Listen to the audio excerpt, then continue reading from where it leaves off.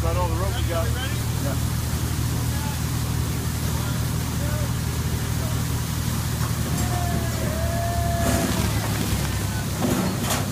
Yeah.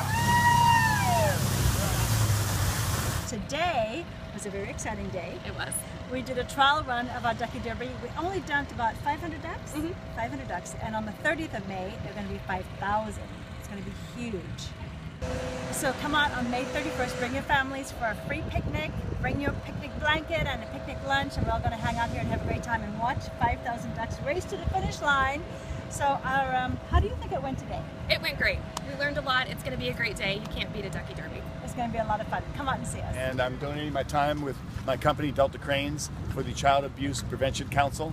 We did a rubber duck trial run drop today, and we're testing out with the Sheriff's Department to see how the effective use of the water firefighting systems and the crane logistics to test run the ducks. And we had a couple things to work out, but ultimately I think it came out pretty successful.